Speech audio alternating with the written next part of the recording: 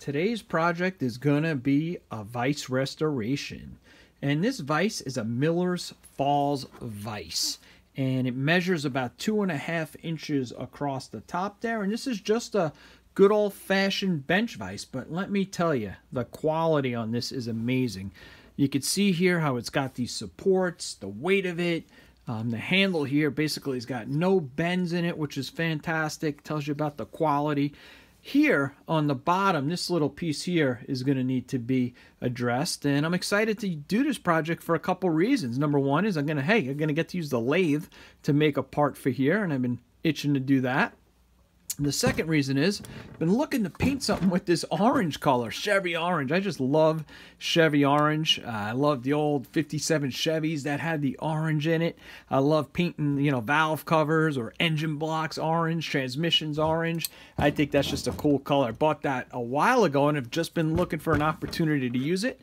And I think this is it. I don't know if I'm going to paint the whole vise orange. I'm thinking maybe this piece will be orange and then this black. I don't know. Maybe I won't use it all together. There's a couple of reasons I'm really excited. As well as this here. I ordered these on eBay and it came all the way from Canada, so that took a while. And what these are Miller's Falls decals. And I'm looking to really make this look original with the Miller's Falls decals. And it's kind of funny. You can see there it's kind of crooked.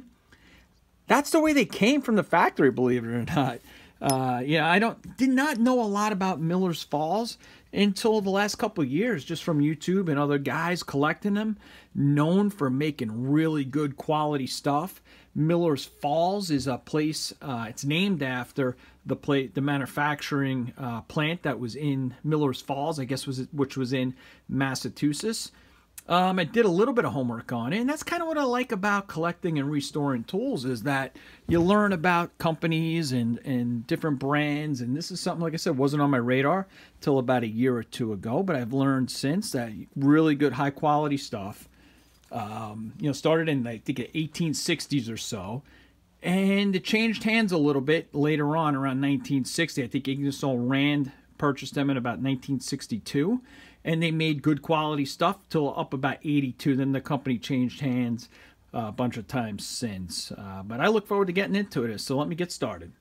As you can see here, that threaded screw is just gunked up with probably 60, 70 years worth of old crusted up grease. So even when I had it all the way out, I still had to bang out those 2 support slides to free it up.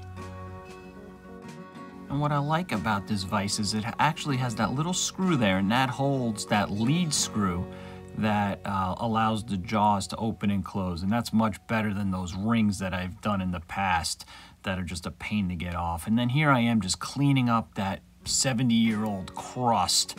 And I'm using Super Clean there. And then, full disclosure, they did give me that to try out, and I was very happy with it. And if you don't believe me, ask the missus. She used this to clean up a lot of different things around the house, and she absolutely loved it. So I'll continue to use it and give you updates on that. But as you can see here, it really helped cut all that grease off the stuff.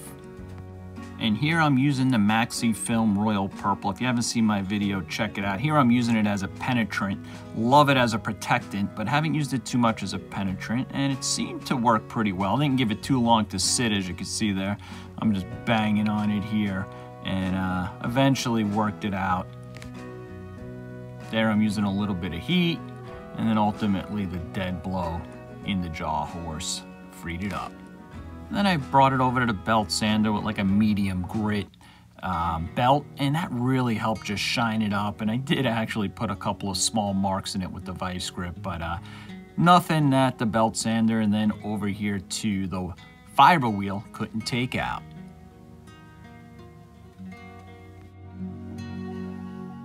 And finally finished buffing it out here with a little bit of polishing compound on the buffer. So I'm about to call it for tonight, but I just want to show you where I am at this point. I gave it a quick shot on the wire wheel just to kind of see what I was up against once I got under some of that old paint and patina. And normally, that could be ground down, but you can see there's a couple of spots, mainly right there, that is pretty deep. But you see that? It really goes in. So I think what I'm going to do is drop a little JB Weld in there. And then once I hit this with the flap disc, I should be able to grind that all down. I kind of like the casting on it. Sometimes the castings on these old Vices are really rough, but this looks like it was pretty nicely finished. I think if I just hit that with a pretty stiff wire wheel, it'll leave a nice finish when I paint it. The old paint came, whatever this overspray paint was, came off nice. But another problem I found is over here. I don't know. Can you see that? These threads, look at that. That is a problem because I cannot screw it past right there. And I'm going to have to see. Hopefully my Lyle rethreading kit, I'll be able to address that. So I need to address that. Need to make a piece for that in the lathe. I got a lot of wire wheeling ahead of me. Seems like it's going to come off pretty easy, but hey, it's going to be a couple hours of work between wire wheeling, flap disc, and so I'm going to call it for tonight.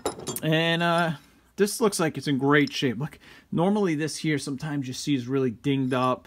Obviously, you know, I'll throw this on the belt sander and take out those little nicks, but that's as good as you could expect for a Vise of this age. And look there, look how nice it says Miller Falls. Is that nice or what? I just took off a little bit just with the wire wheel, but it'll be easier with the fiber wheel to get a lot of that patina off. All right. And here is my Lang rethreading kit. I absolutely love that thing. For 65 bucks, it'll save you so much time. And as you can see there, I took the pitch gauge, matched it up, and I just was really cautious to make sure I had the right thread. And what I did there, as you can see, is where it was really marred up and boogered up, I used a little bit of a red Sharpie to identify those spots. And then I just used it as a draw file. I would draw it back and forth, and then once it kind of caught a groove, you could, you know, go back and forth at a little quicker pace. But as you can see here, I run it up, still not where it needs to be. And, you know, it's patience, but I kind of enjoy doing this. To me, this is kind of a really relaxing activity and very satisfying. And finally here, look at that. All the red is off and up it went. Then into the garage. And if you guys haven't seen my video on this, I had a lot of fun making this. This is my tool tote challenge from the Scout Crafter Challenge. And I made a specific tool tote to hold my angle grinder. And there it is. And broke out the angle grinder with the flap disc. I think I had about an 80 grit on there. And if you look at the jaws, you could kind of see where I did drop that JB Weld in those deep grooves. And that helped me from really having to take, you know, a lot of material off this Vise. And then what I did is I just kind of really wanted to, you know, not only take the marks out, I wanted to square up the edges where there was like some rough castings. But overall, like I said, most of the castings were in pretty good shape. And there I'm just squaring up the edges.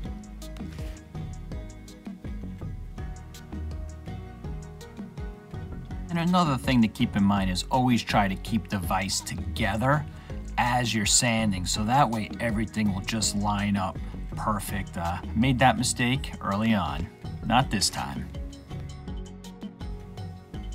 And after that, I just cleaned it up on a nice soft wire wheel, and that helped get in all those nooks and crannies and knock all that excess paint off. And I did that at the edge of my garage, so I'll just blow everything outside. And you can't hear it here because I got it muted, but it sounds like my bearings are starting to go in that Delta. I'll have to get that, take a close look at that. And then just any of the surfaces that needed a little bit more polishing, finished up on the fiber wheel. So now it was time to use the lathe, and I had to figure out how to make that crossbar that goes into that bottom hole there. And I just couldn't figure out how I was going to make a crossbar strong enough to get into that small little hole. The whole time during this project, I was assuming I was going to make a crossbar similar to that. And then I came across this Miller's Falls Vise, and look at that knob on there. And it clicked. I said, wow, that's got to be the solution. There must have been a model that had a knob. And as you can see there's a little pin that goes into the handle that holds it to the thread.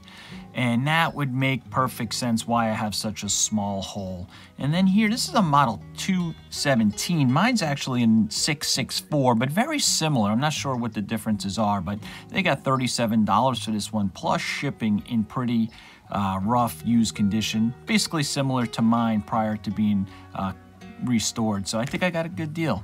I paid $12 for mine, and all restored up should be worth considerably more. So what I have there is a 1.5-inch piece of Delrin type product that I picked up on Zorro recently. And I put it into my Erie pipe vise that I did the video on not too long ago. Picked up 2 sweet pipe vices on eBay, but as you can see there, not the best way to cut it with the saber saw. Maybe I needed bigger teeth, but every time I cut through it, it was so hot, it would just kind of melt together. So I had to finish it off with a hacksaw. I have to figure out a better way to cut this stuff. I guess maybe it's just with a hacksaw.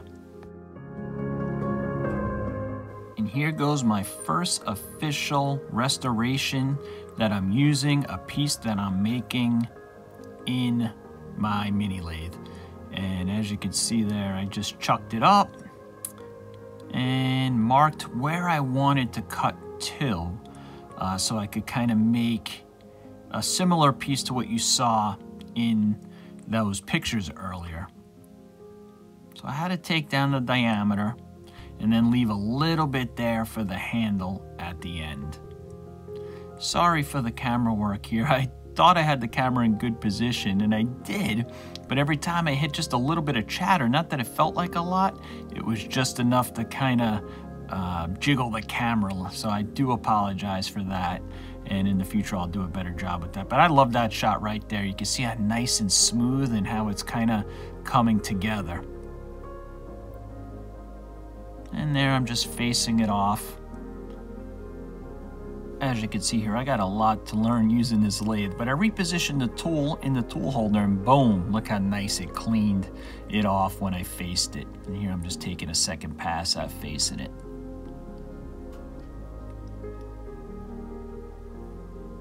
And then I'm just chamfering it a little bit there, kind of give it a nice little edge, and then a couple of cleanup passes. And look how nice, it just leaves a really nice finish on this Delrin when you get it right. And then I rechucked it with the handle side, I guess I'll call this, facing out. And I had to bring down the diameter on that. And as you can see there, it made pretty quick work of it. You do got to stop it and just clean it off, even though it's nice and clean. Just so you can see what you're doing. And then here, I'm chucking it up and drilling a hole so it'll slide onto that threaded screw. And as you can see there, the nice finish it just leaves on the Delrin, I can't get over. Went back and forth several times to get that right. And then here I'm putting some grooves in it so I have something on that knob to grab as I'm turning it. And what I'm doing is just using my Dremel tool and I'm making 4 cuts in it. Seemed to come out okay, but what happens is the Delrin does heat up a lot, and it just wouldn't leave the same finish on the cut grooves there as it left from when I did it with the lathe. And then sometimes you just get really lucky.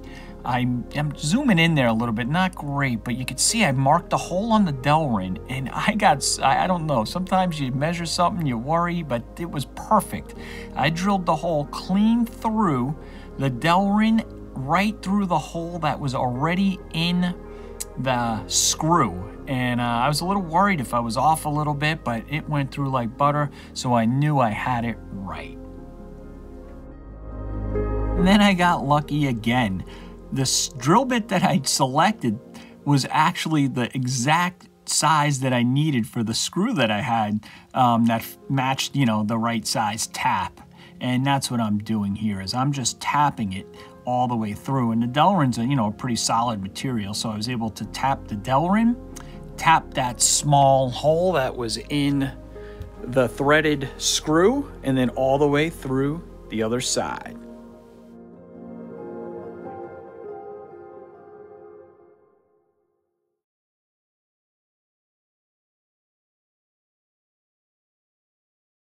And as luck would have it, the screw I selected did not even need to be cut. It was just perfect.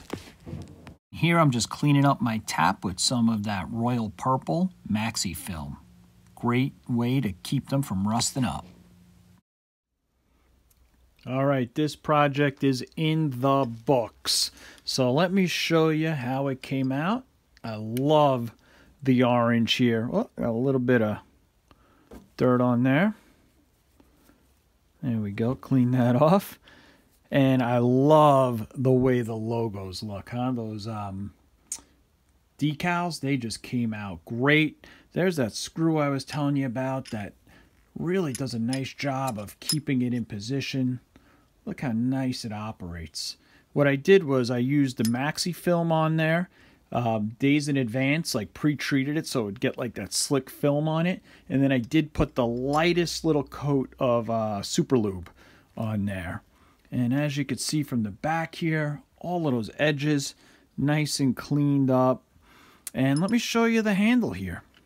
Not great, not perfect. I did clear coat it to try to give it a little bit of a sheen. I was thinking of painting it black because the Delrin's kind of like this grayish marble color, but I think it came out pretty good. I mean, you don't, when it's like that, you can see it's a little bit rough there, but it's kind of good. It gives you a grip. I could easily unscrew this and make another piece in time if I chose to do so.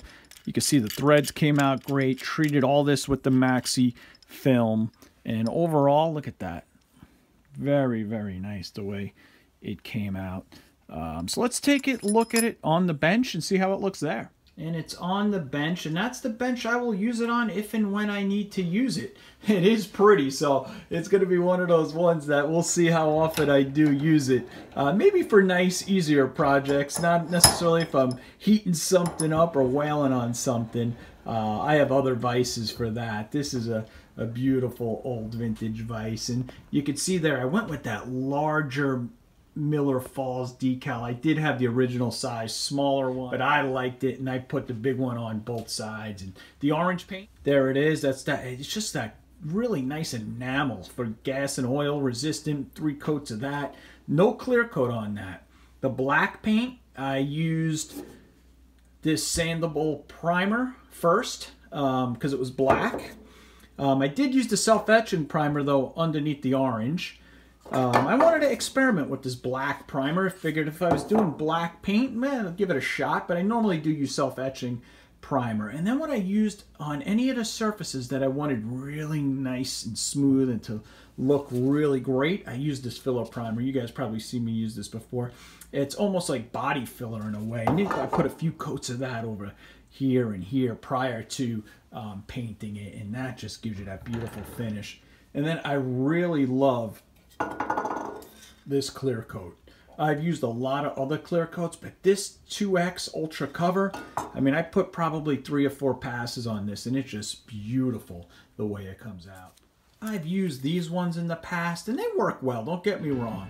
But when it comes to really laying a nice clear gloss, I feel like I get much better results with this. All right, one last look at it. If you like tool hauls, if you like tool restorations, if you like tool reviews and all that fun stuff, like and subscribe, and I will see you at the next one.